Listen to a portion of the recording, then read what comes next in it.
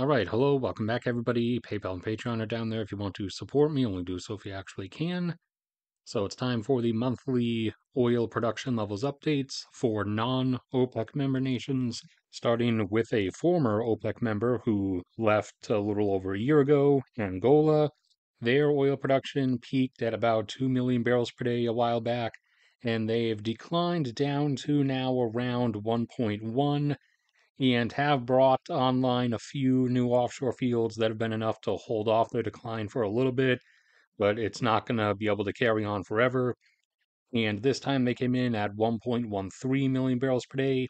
Azerbaijan hit 1.1 at its peak and has since declined down to under 600,000, coming in at this time at 588. Meanwhile, Argentina peaked without hitting 1 million and had then declined down conventionally to about 400,000.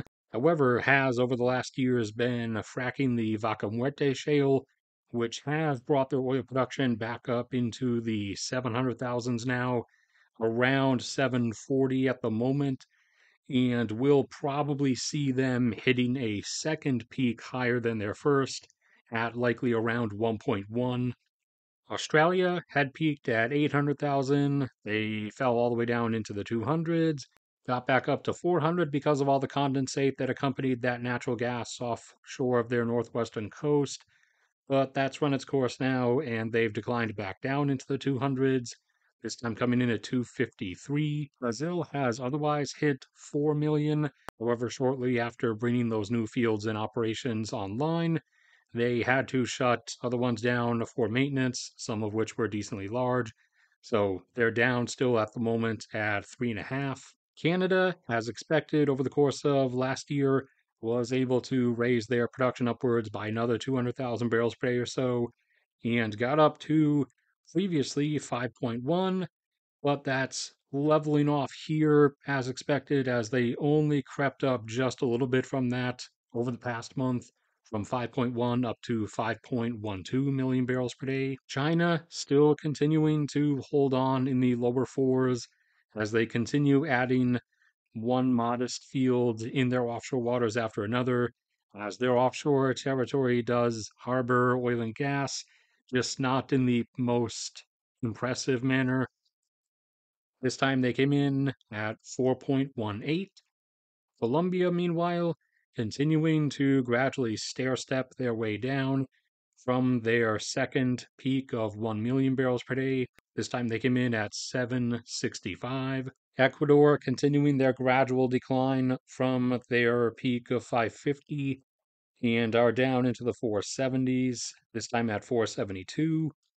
Egypt, meanwhile, having fallen down from its peak of about 900 to first the 600s and then down into the 500s. They're now, since it's been a few years, they're now falling out of the 500s, this time continuing down to 516,000 barrels per day. Ghana, after rebounding their production a little bit from enhanced recovery operations, is continuing to hold close to 190, this time coming in at 188. Guyana continuing to creep down just a bit at a time from the gradual declines that are starting in its first field, since that field has been ongoing for about 6 years now. This time coming in at 650,000 barrels per day. And later this year, their fourth field will be coming online that will see them jump up to around or just under 900,000. India, after plateauing for a while, has been falling down, although they've slowed that descent recently, but they have fallen under the 600s, this time at 587. Meanwhile, India's domestic oil consumption is over 10 times that amount now and has almost hit 6 million for the first time, setting a new record recently at 5.88 million barrels per day of demand. Indonesia once held a plateau around 1.5 or 1.6, but they reached the end of their ability to maintain that a couple decades ago and have since declined down under 600,000, and this time came in at 576. Kazakhstan should now have just passed over 2 million barrels per day, or at least hit 2 million, and this will be the first time They did come pretty close before, pre-2020 and all the disruptions and everything, but they didn't actually get to 2 million back then. Now, however, they have actually hit 2 million as the as production has started from a massive expansion project at one of their larger fields. Malaysia continuing to hold off its decline, to wobble around in the upper 400s, this time actually coming back up to 491,000 barrels per day.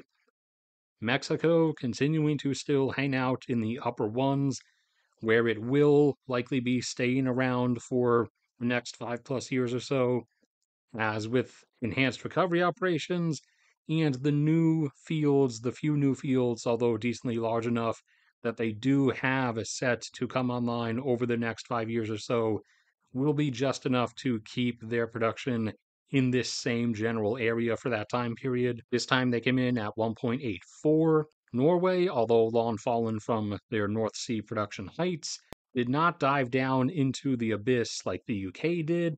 Norway has stalled off their decline for the time being and for another few decades still, and they've been holding roughly undulating around 2, this time coming in at 2.02 million barrels per day. Oman, although not a member of OPEC, does obey the orders from Saudi Arabia from within OPEC, and they are continuing to hold under 1 million barrels per day, and they came in this time at 992,000. Qatar up in the Persian Gulf, another former OPEC member who left because of not wanting to follow the cuts anymore.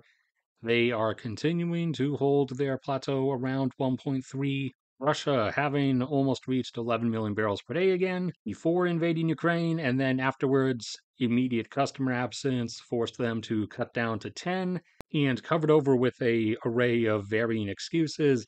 They have gradually seen their production fall further and further since then, as the outside oil majors who rescued their oil production post Soviet collapse are no longer operating in the country. They've been out for 3 years about now, and the Russian oil industry cannot really hold it together, at least the tougher Arctic and permafrost stuff by themselves. That combined with now the past month and a half or so seeing actual every night relentless Ukrainian drone swarm strikes, taking sizable chunks out of the Russian oil infrastructure, both storage depots, refineries, pipelines themselves, and pipeline pumping stations. They had already dropped down to and below 9 million barrels per day previously. Now they've dropped further down to 8.93. Thailand held a plateau in the mid 200,000s for a while, but they've hit the end of their ability to maintain that and have since declined down into the mid or lower 100,000s, although it looks like some enhanced recovery operations have brought them back up above 150 now, as they came in at 165,000 this time.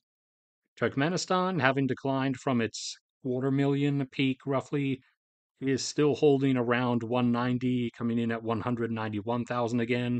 The UK, once up at Great North Sea production heights like Norway, has, as I said before, fallen into the abyss and has continued declining all the way down now to under 700,000, this time actually coming all the way down to 600. The US continues gradually declining after hitting a temporary peak of 13.63 million back towards the end of last year. And over the last couple months, they have gradually declined down to 13.47. They will see higher numbers. Their ultimate final peak will be just a bit higher, primarily coming from a few fields in the Gulf of Mexico that will be starting up over the next year and a half or so, along with a few projects back up home in Alaska, as the shale, the primary driver of everything up to this point, has reached its limit in terms of its ability to continue pushing upwards further. And Vietnam held a plateau in the mid 300,000s for a couple decades, but has reached the end of their abilities, though they're a bit constrained because of China's whole building artificial islands in the South China Sea and then claiming everything within 200 kilometers of each of those islands to belong to China. Thus, Vietnam not being allowed to do anything in that region, and has fallen down now to the mid 100s, this time at 160,000 barrels per day. All right, that's it for this one. So thank you everybody for sticking around and listening. Like if you enjoyed, subscribe if you haven't already. PayPal and Patreon are down there if you want to support me, and we do so if you actually can. There's a link below that in the description to a Google Drive folder. In there, you'll find these graphs and all kinds of other different graphs across all kinds of different subjects and metrics. There's a link to my photography Instagram, a link in the top pinned comment to my cat's YouTube channel. May God bless and protect all of you, and I will see you all around next time.